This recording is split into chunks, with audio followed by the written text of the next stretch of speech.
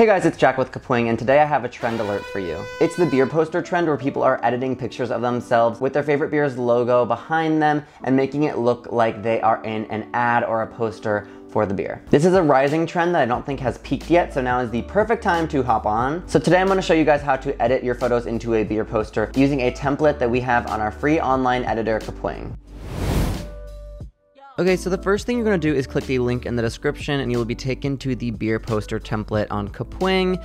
Sign in up here on the right so that when you export it, it doesn't have the Kapwing watermark. It's completely free. You can sign in with Google or Facebook. Okay, now I'm all signed in, so I'm just going to say edit this template. And this template uses the Budweiser logo and the Budweiser beers. But if you want to use another brand, you can totally do that and you can upload all of the stuff yourself. We're also going to be updating the description with other templates from other brands. So make sure to comment down below which templates we should make. And then we'll make the most popular ones and keep them down in the description so you guys have an easier time making different brands. So the first thing you're going to want to do is just click on the stock photos we have and then press delete, and then you're going to click the second one. There are two of them. You will find out why it's important.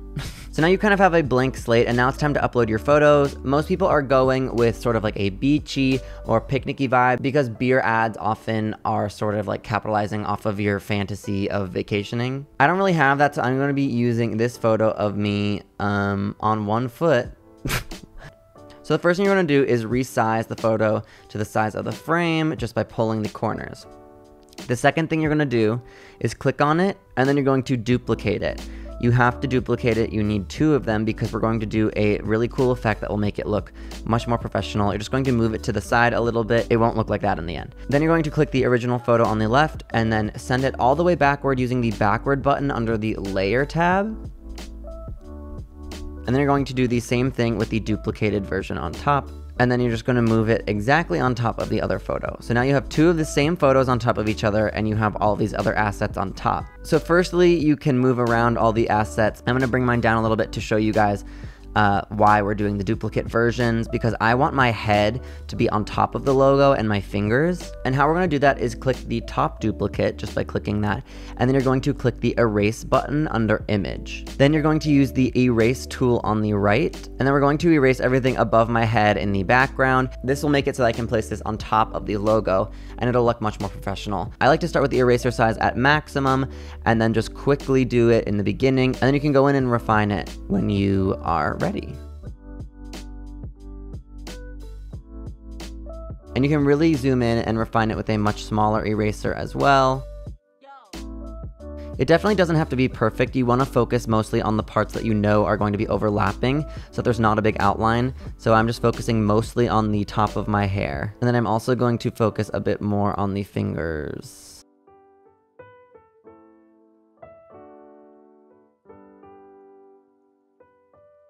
Then when you're done, click the done button. And then now you can click on this top layer and bring it forward. And there you have it. Now my head is on top and my fingers are on top of this Budweiser logo. And it looks much more professional and dynamic in my opinion. Oh, but you see that I accidentally brought it too far forward. I'm just going to back it up so that these come back. These proportion sizes also aren't right, so I'm just going to bring this down a little bit. And then I can sort of just leave this one on the side so it looks like I'm holding a beer maybe over there, and then I can put these over here. Then when you're done, you're just going to click the export image button on the top right, and then you can click the download button here and it'll download straight to your computer. And there you have it. Now you have your beer poster. All right guys, that's about it. I hope this was helpful. Make sure to comment down below any other beer brands that you want us to turn into a template. We're going to be adding different templates of your most favorite beer companies in the description below. So yeah, make sure to comment down below and we will get to the popular ones. Also, make sure to subscribe to the channel to join an online community of modern creators. Check out the Kapwing Discord where you can chat with the Kapwing staff like me and also other Kapwingers. And also make sure to check out the Kapwing TikTok where I am always up to some tomfoolery, and I'll see you guys in the next one.